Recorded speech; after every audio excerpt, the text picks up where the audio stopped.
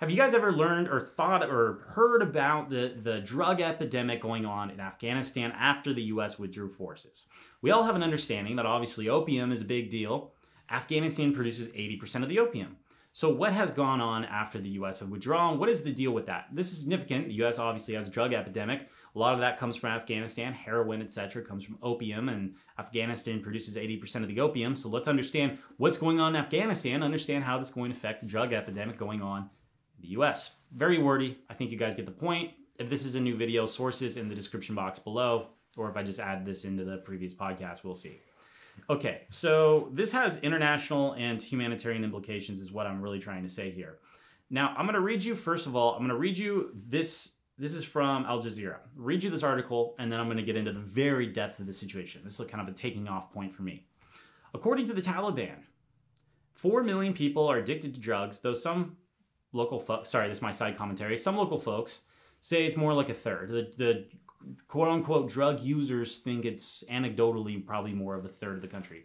So 4 million people out of a 4D million people population. I would not believe the Taliban in any way, shape, or form, but that is significant because 4 million people, the Taliban saying that, it's probably way, way, way worse of a situation. This is where we get into some bad stuff.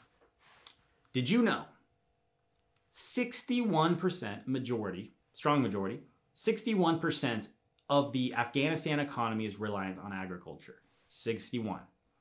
Of that 61%, the majority, 29% of agriculture is reliant on opium. 29%. Around 2007, the US had this idea of combating opium because that will combat the Taliban. Because they used opium for money, not realizing that Karzai administration themselves got in trouble for trafficking opium themselves. So that is an issue that affected everybody, not just the Taliban. Since the US tried to combat this, the US tried to create other crops such as pomegranates, everything failed abysmally. The Taliban has historically is against the use of, or the creation of opium, yet they can't really do anything about it.